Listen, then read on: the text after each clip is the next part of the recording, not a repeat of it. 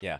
It's all, I mean, it's all about connections. It's and everything. networking. Anytime you go to like a film school or a panel or anything, people raise their hands like, what's the best advice, or what should I do? Like, where should I go to school? What should I study?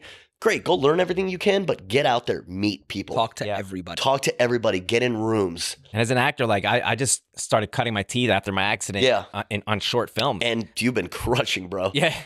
He just started cutting his teeth on it. Yeah. Well, because, you know, like when I was TSAing at your table, and I was an actor. I was one of those guys. Yeah. I'm an actor. Never went to class. Never did anything. Went to an audition every now and then. I just had an audition. When you weren't strung Never out. booked anything. I'm hungover as shit at the audition. Mouth's all dry and shit. So like when I lost that distraction, now I'm finally training and I'm booking shit, and I can actually say I'm an actor and I feel good about it. But there was a lot of like those high stress situations that taught me, you know, well, being at those things, like you just being at the clubs and stuff, right? You partying and not going to classes and stuff, it didn't matter because the people that you were interacting with at these events and these clubs and these parties, they were casting directors, they were, you know, producers, they were people that are like just putting you in stuff. You could bypass everybody.